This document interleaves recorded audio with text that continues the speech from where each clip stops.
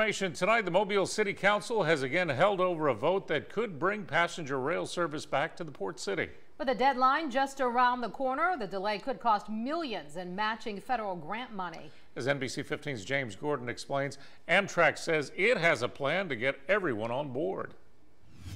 And that's about having the right schedule, but right now it's about tourism, nostalgia, and spending taxpayer money.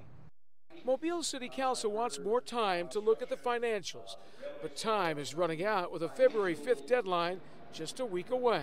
We appreciate that the Mobile City Council is taking this very seriously, especially when there's taxpayer money involved. And so their hesitation to wait to allocate funding based on the decision of the state or the county is not unusual. What we hope is that when the Mobile City Council does sign the letter of intent next week, we can then leverage local support by getting infrastructure funding from the state of Alabama. Mobile needs to come up with $3 million over 3 years to secure matching federal grant money if the city wants to be a part of Amtrak's Gulf Coast route from New Orleans to Mobile.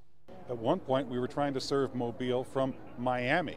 And in all those cases, the train wasn't even running daily. It's a route Mobile has been a part of in the past.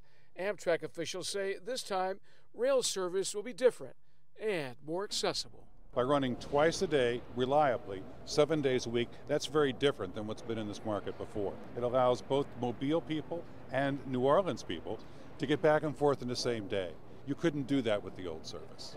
Louisiana and Mississippi have both committed to this project. If Mobile doesn't, well, this project could be in jeopardy. In Mobile, James Gordon, NBC 15 News.